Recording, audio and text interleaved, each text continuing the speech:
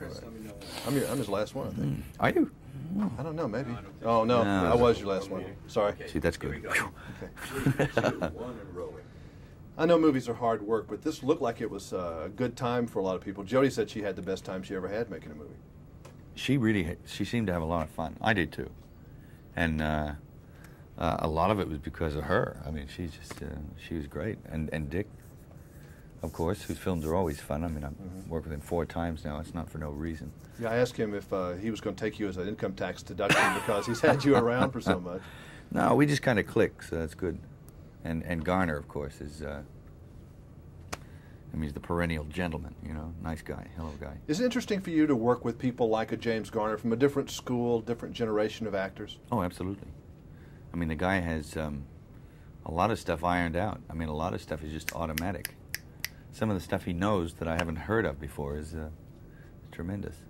Is it fun just, I would think it'd be fun listening to their stories and just hearing them if you get them to talk. But that's what it is. I mean, it's wonderful. Most of the time we just swapped filthy stories. That was about it. He's a sports nut, are you? Oh, I know. He's a wild, he's like he's 2 TV men in the room, that the kind football. of thing. He gets into the football in a big way. I do like the sports. I like the boxing. And I like going to football games. I've never been to one live. He watches them from the I know, down there with the coach. He actually goes down with the field in the Raiders, though.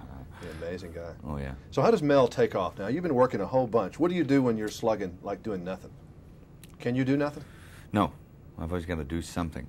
Make something? And there's always something to do. So it's usually, if I'm not like in the middle of a film, I'm sort of, I can get my head into other material, like literature or screenplays or whatever, and it's usually just a constant lineup of development.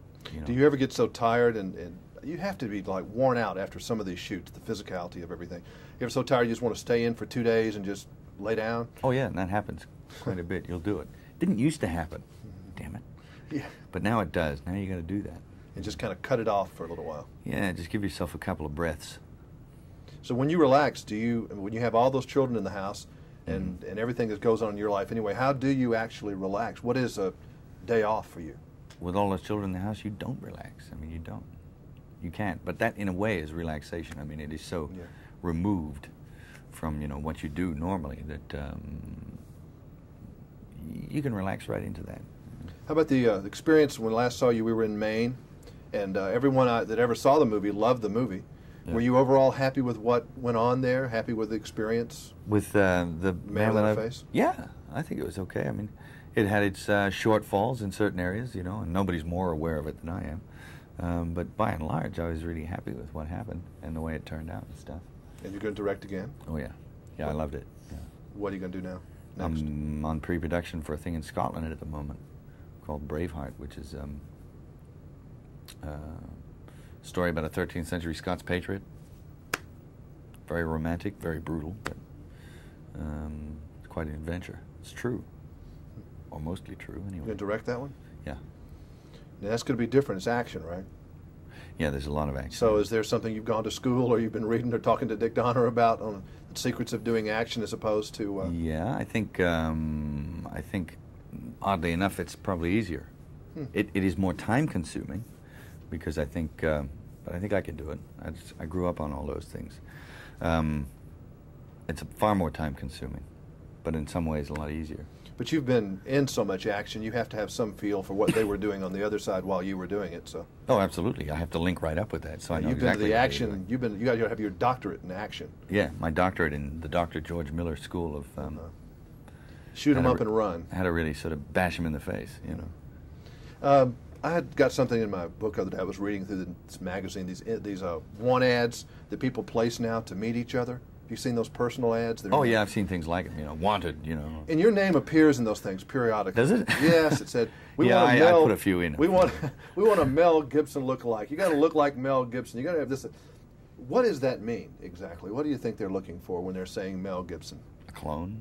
Clone? Somebody with a 14-foot eyebrow? I don't know. Yes, that's flattering, I guess, when you say there's a Mel Gibson, that you're the heartthrob. You mean that I'm worthy of emulating? Yes. Yes. I like the way you said that. There's a certain flattery. You know, there's a, you know, if they knew the truth of it, they wouldn't do it. But I mean, it is flattering, of course. You know, something. You hadn't been single in so many years. You don't even remember what it was like, do you? No. No. I You've know what it's always like to been be married, alone. haven't you? Haven't you been married since you were like a child? I was 4 a or child 5? bride. You were a yes, child right. bride? I don't know. I got married. I was a reasonable sort of. I was like nearly 25 by the time I got married. But it's, you know, I've been married a long time now. Was single fun? Yeah. When you look back on it, you have good memories of being single? Good and bad, you know. It was like, I was young then too. I mean, when you're that young, life's just plain confusing, you know. Mm-hmm. Are you looking forward to your children dating? Like, you got any girls? One daughter, yeah. Are you going to like that when some Mel Gibson look-alike comes to your door? Well, you got to kind of give it some space. You know, you got to do that. I can't chain her up in the attic. You know? Give her any advice? Yeah. None that we're going to talk about here. Be home by 10. You know? Yeah, my father always said, and I've told my girls, nothing good ever happens after 10 o'clock. Nothing good ever happens after 10 o'clock. But I know a lot of bad things that have happened before 10 o'clock, too. Yeah, indeed. So you're not looking forward necessarily to the night your little girl goes out on a date? I'm not looking forward to it. Well, you kind of, you sort of have, there's a certain amount of trust you have to sort of put there and just say, right, you got to do that. Yeah, well, there's not a lot of choice in that. Because they're becoming adults and you just got to let them go. Thank you, Dad. You fired me up. Okay. Yeah, well, I mean, so long as you kind of instilled something in them to begin with, I mean, they will do what they will do anyway. And you can only hope that you've instilled some kind of, core in them that's going to go out there and do as you would have them do. But, yeah, but not do like it's not always going to be. That's right. Yeah. Nice seeing you again. Look forward to the next thing. Thanks. This is a fun movie. Thanks. Yeah.